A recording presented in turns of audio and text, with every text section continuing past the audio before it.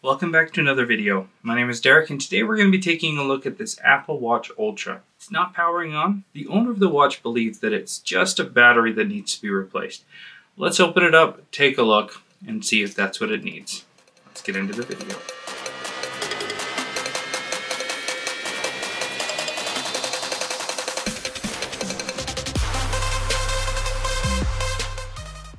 Opening an Apple Watch Ultra is not the easiest thing in the world. I'm going to show you my techniques on how to do this, so hopefully if you are in need of trying to do this yourself, you'll be able to successfully do it. Let's get started. We're going to want to have a couple things for this. Got here a very thin, flexible pry tool, a very thin, flexible but rigid piece of plastic, and some isopropyl alcohol. We'll put some isopropyl alcohol down into the cracks in between the display and the frame. We'll take our little pry tool and wedge it down inside, just like that. That gives us enough of a gap to insert the plastic, but also give ourselves a little bit of tension on the screen so that we can stick the plastic down in there. And what we're trying to do is get the plastic to go under the frame, under the display, so we can cut around without damaging the display. I'm going to move the plastic back and forth until I find it slipping under the little bezel that's on the back of the display. And then I can slide the plastic around the corner and up the top here. A little bit more alcohol to act as kind of a lubricant. Stick my pry tool back in there and give it a bit of torque there. And we'll just continue to do the same thing over and over again until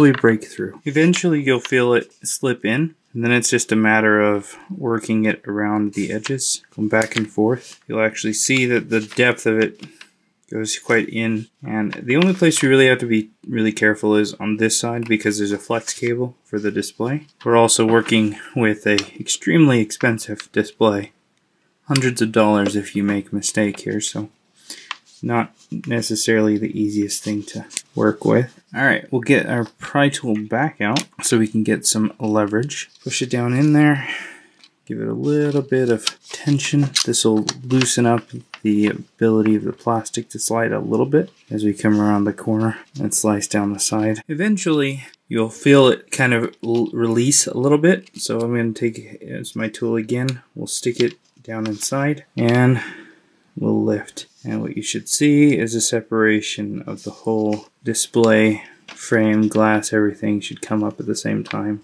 Now I'll get my fingernail under the edge there, and we'll continue with the plastic down and around and over here. We just need to make sure that we don't go too deep on this side, otherwise we'll clip the flex. So basically we're just going to be as far under the display as we need to be without potentially causing any damage. Add some more isopropyl alcohol, help with that adhesive to split away, and if we've done it right, it'll open up. One thing I'm going to do to make life a little easier is we'll just add a little bit of isopropyl alcohol on the back of the display flex, and we'll gently peel it away just a little bit. This will relieve the tension so that we can take a look at the inside. And my main concern hearing that a newer watch like this isn't charging or holding a charge is water damage. So I wanted to open it up before throwing it on a charger, and I don't see any, so let's see what happens on a charger. Alright, here we got a charger. Let's see what happens. See if we get any life. We get an Apple logo, and then it just shuts off. Push the power button. Do we get anything else? No.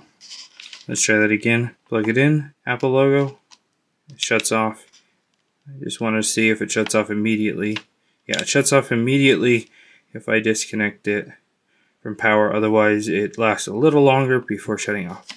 So let's try a new battery. Alright, we're going to get a Y000. It's a tri-wing screwdriver. Let's take out 4 screws.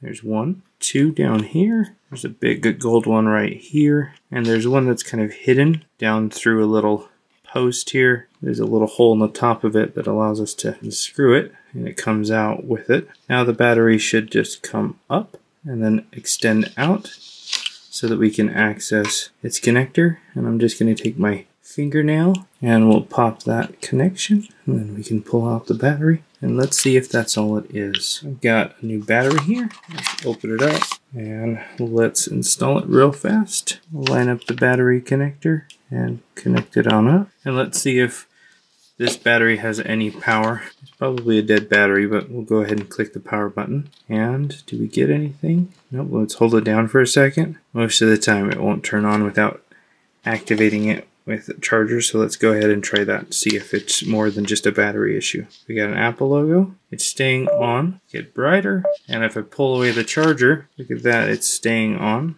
And we are on, and looks like the display is working, the crown's working. Let's see if it wants to charge. And it does, it wants to charge. So yeah, that's probably all it is. I'm just gonna do a couple more tests on it, just to make sure that it's charging properly.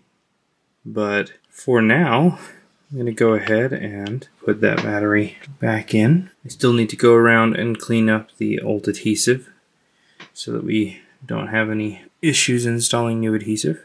We'll grab the big gold screw and we'll screw it on down. Put in the bottom one here and that one there. And this is kind of the awkward one, but we'll push back through that little hole and line up the screwdriver with the screw. And we'll screw it on down nice and tight there. And I'm going to go test to make sure it's pulling the right charge. One way to quickly determine whether or not the battery is completely dead or not is to try to put power to it with a power supply. So what I've got here, if you see, if I touch these together, I short out, causing a huge spike to 5 amps. And if we go and we touch the positive and negative sides of the battery, what we'll get, if it's a good battery, is a trickle charge, and we get complete zeros when we touch the positive and negative.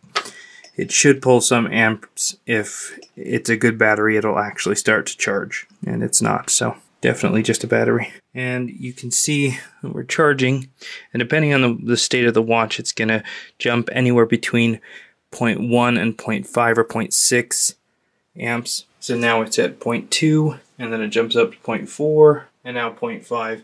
So this is definitely charging properly. All that this needed is a battery. To clean up the inside of the frame, what I'm going to quickly do is I've got here a tool that helps kind of spin off the adhesive. So we'll turn it on, and it'll literally just pull the adhesive away as it rotates. As you can see, it just whips it right up, making it very easy to clean. And you can even do it on the display itself. You just have to be careful, and you can just pull off all of the old adhesive really easy, just like that. Alright, so we'll get out some new adhesive. We'll peel away the rigid piece of plastic that kind of keeps it all intact, and then we'll peel away the protector here for one side. And now I'm going to carefully maneuver this around the display so that it'll come around the flex, and then we can line it up on the inside. Alright, we'll peel off the protector, and now we can fully install it down inside,